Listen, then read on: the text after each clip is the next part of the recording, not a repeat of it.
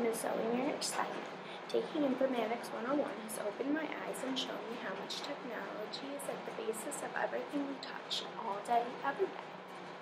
Product distribution with anything that you purchase online or in store is done today with technology. Doing homework with using the computer as a research database. Connecting with our families by using our phones, texting, Skyping, or phoning.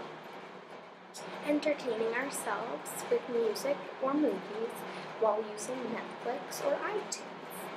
Our lives are affected by technology every day. It's whether or not we choose to acknowledge the fact that it's omnipresent.